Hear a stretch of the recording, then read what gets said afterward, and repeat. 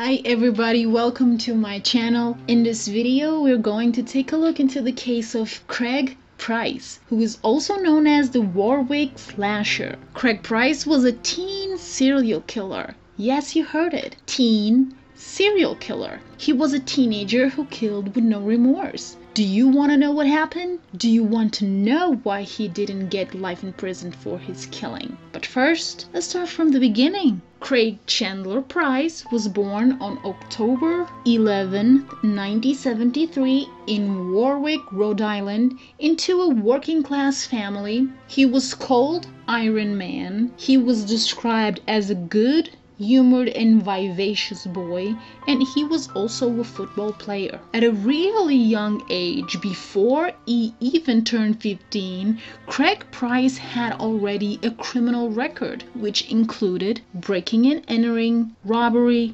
stalking, drug abuse, and assault. Craig's criminal activities were something that he shared with some members of his own family. He was also a member of a gang of juvenile delinquents, and their criminal activities were of burglarizing houses. So, on July 27th, 1987, at the age of just 13, Craig Price broke into the house of a woman called Rebecca Spencer. She was 27 years old and had 2 children. He took a knife from her kitchen and stabbed her 58 times. Despite investigations, the case went cold and Craig Price got away with murder.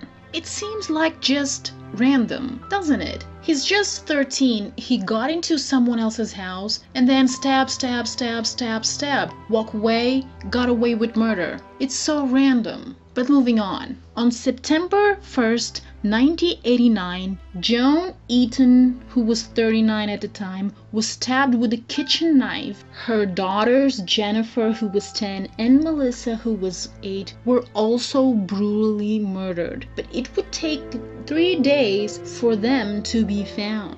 On September 4th, 1989, Joan's mother went to check on them because she hadn't heard from them. Her other daughter went with her. When they went into the house, the interior was splattered with blood, and there was a putrid smell in the air. Then they found Joan beneath blood sheets in the hallway. Jennifer was lying close. Melissa was on the kitchen floor. The police was called and they found all the victims had been stabbed multiple times. Melissa had one of the blades broken off in her neck and her skull was also bashed with a kitchen stool. Joan had 57 stab wounds and she was also bludgeoned and strangled.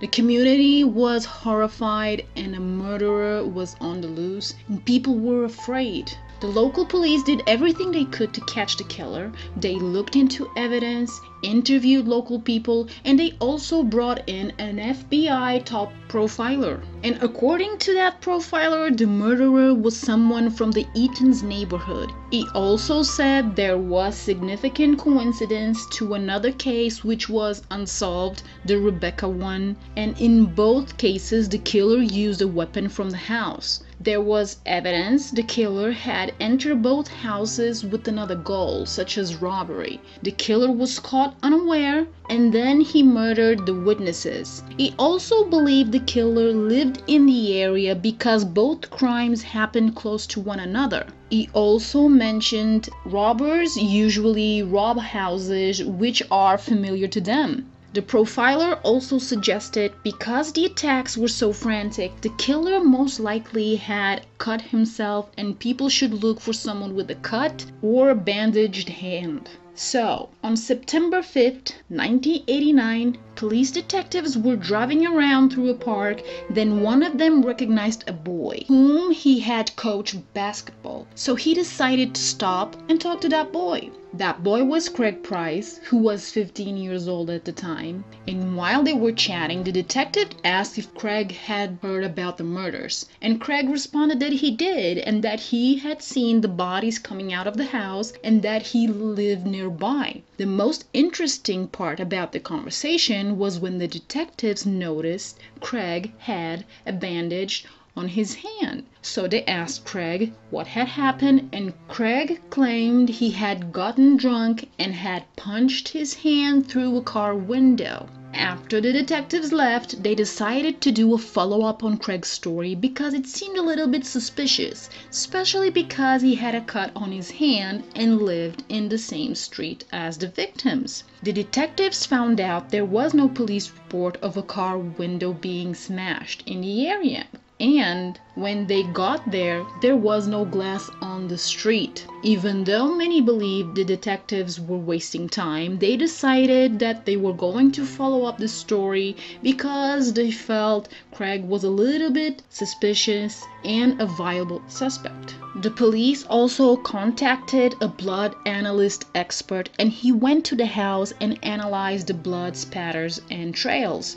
The expert gathered a bloody sock imprint, and whoever left it wore a size 13 shoe. I'm going to be honest with you, the name of the expert is Dr. Henry Lee, so I think it's the same expert from the Lana Clarkson and Phil Spector case. It's the doctor who hid evidence, but Lana's case happened many years after this one. The detectives decided to question Craig and asked him and his parents to go to the police station, and they went. The detectives asked Craig about the cut in his hand, and Craig maintained his story that he had tried to break into a car. Then the detectives asked him to take a lie detector test, and the test revealed Craig was lying about the cut in his hand. So the detectives decided to interview Craig's friends and acquaintances and learned Craig had bragged about killing Rebecca Spencer. With this information, the detectives got a search warrant,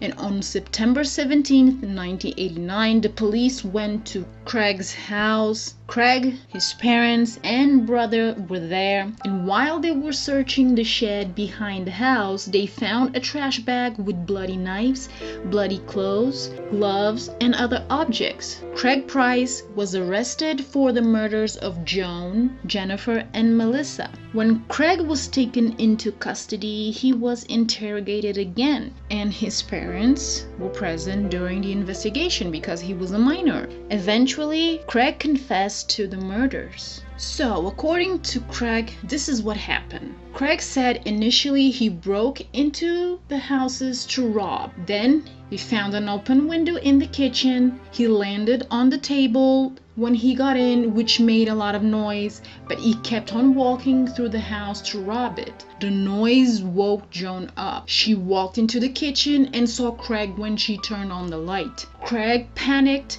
and he grabbed Joan. He beat her and strangled her. Joan's screams woke Jennifer and Melissa. Melissa ran into the kitchen to call the police, and Craig overpowered her. Craig tackled the girls to the floor. He grabbed some knives from the kitchen. He then stabbed Joan, Melissa, and Jennifer. One of the girls bit Craig's hand, and Craig bit the girl on the face. He also bit Joan. He smashed Melissa's head with a stool because she kept struggling against him. The three of them fought really hard until they died. During the attack, he cut his hand. He took the gloves off and cleaned the wounds in the bathroom. Craig covered the bodies with sheets because he felt ashamed. He then tried to clean the crime scene with towels. He picked up the knives, gloves, and some bloody towels and fled the scene. He didn't notice he left a trail of blood and a sock imprint. Analysis showed the blood found was Craig's, and Craig wore shoes size 13. After Craig fled, he returned home and hid his bloody clothes in the attic. The detectives went there and they found them. Then Craig confessed killing Rebecca Spencer and gave detectives details about that night. Craig's father was so shocked, he left to the men's room to vomit and he didn't go back. His mother stood by him and she was horrified. On the night he killed Joan, Jennifer, and Melissa, Craig was high on weed and LSD. Joan had 57 stab wounds, Jennifer 62, and Melissa 30. Craig Price believes the crimes were racially motivated. He states he was exposed to racism as a young child child. He said he wanted to kill someone when a group of white adults screamed racial slurs and tried to run over him with their car when Craig was a child. I think this is his excuse, but I truly don't believe it was because of race. Because Craig was still 15 when he confessed, the law stated he wouldn't stand trial or serve time for the crimes. The only consequence was holding Craig in a training school until he was 21.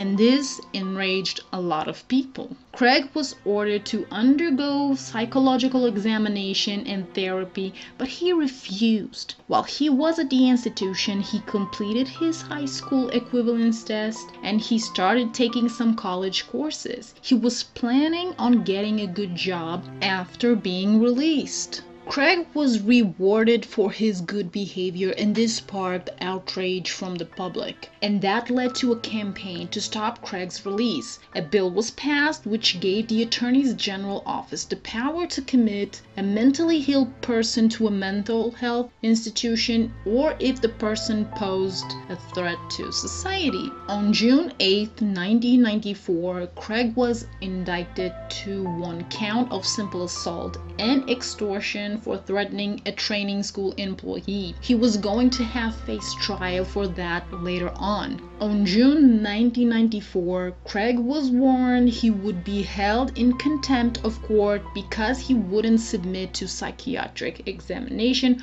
and therapy, which was mandatory, but he didn't budge. Then finally he did because it meant the sentence would be reduced. On October 3rd, 1994, Craig Price went on trial for simple assault and extortion. He was found guilty and sentenced to 15 years. During trial, Craig burst into a fit of rage saying people were lying to keep him locked up. I'm conflicted on this one because I think he was right when he said they wanted to keep him locked up. But at the same time, I think he is extremely dangerous. On February 1996, he was involved in a fight and a prison guard got hit while trying to break that fight. Craig was found guilty of assault and he was sentenced to 1 year. On October 1998, Craig assaulted another officer. On October 1999, 2001, and July 2009, he did it again.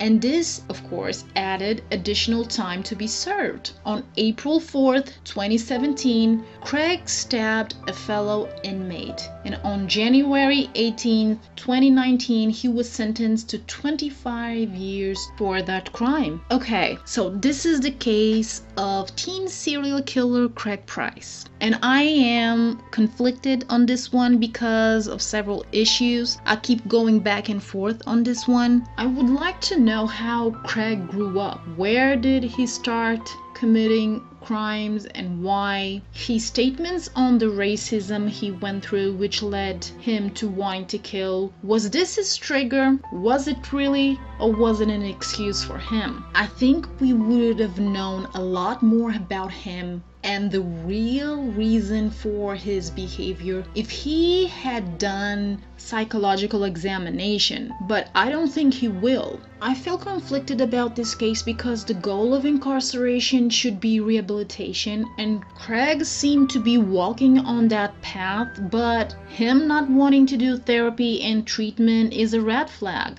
Was he faking his good behavior? I have got the impression his behavior escalated in prison because he was angry. Everything seemed to go against him, and if he was white, would have he gotten those 15 years for assault? Was there racial bias on this case? I always come to the conclusion Craig Price is an extremely dangerous man, but I also think his incarceration made him more dangerous. It seemed like the system didn't have any intention of rehabilitating Craig. It's scary. His first murder was just 13 years of age. And the brutality of Joan, Jennifer, and Melissa's attack for me tells me that he should be out of the streets for good. What do you guys think about this case? And to end this, don't forget to subscribe, click the notification bell button. Thank you for watching. See you the next time. Stay safe.